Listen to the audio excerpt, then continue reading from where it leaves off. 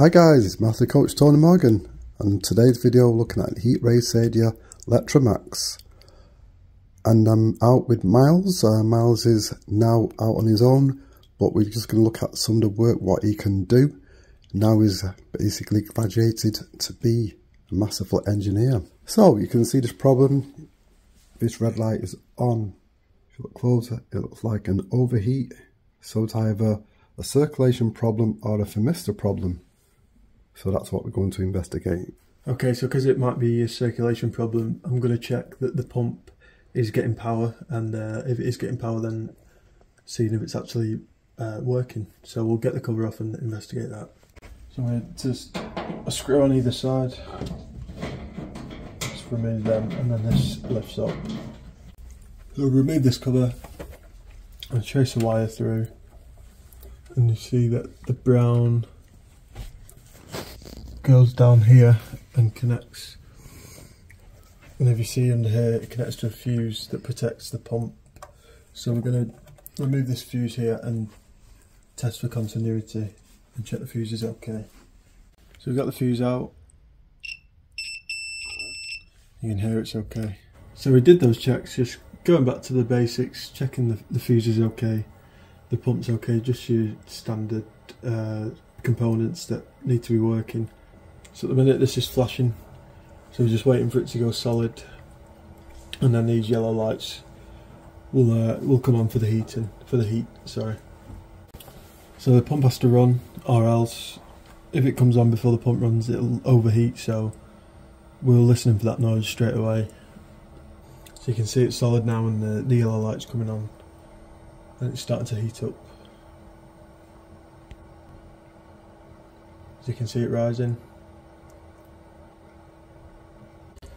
Right, so because it takes a while to get hot, we're going to shut some of the radiators down so it heats up quicker and basically see if it modulates down.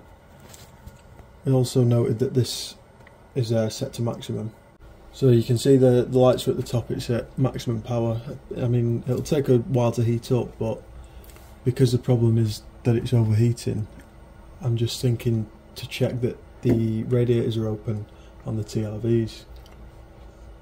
And maybe that's why it's overheating, so we'll check that out now. Right, so that's on 2, so we'll open up that fully. This one's got no TRVs, but I can feel the heat getting to it, it's starting to warm up. It says TRV, you can't see it, it's on 4, it's fully open up, but I can feel this one starting to warm up. Right, so we've got 2 radiators off, and it's already modulating down.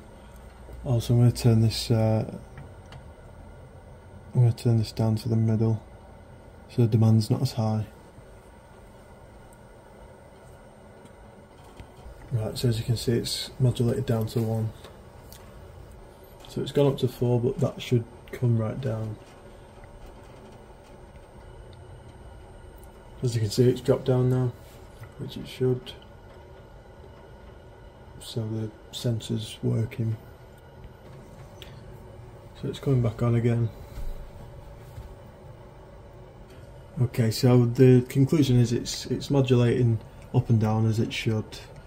So it's behaving itself. I think the problem was that it was set to maximum, so it was just tipping it over the edge and causing it to overheat.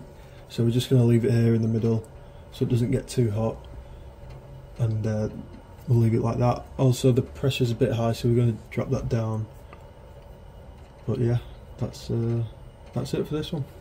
Yeah, so just to conclude, as you can see, the boiler we've been working on was pretty complex, and I mean, if you look at the videos of me two and a half years ago, I didn't know a thing about gas boilers, electric boilers. So the stuff I'm doing quite now is quite advanced and going out on my own. So yeah, thanks to all the great training I've had.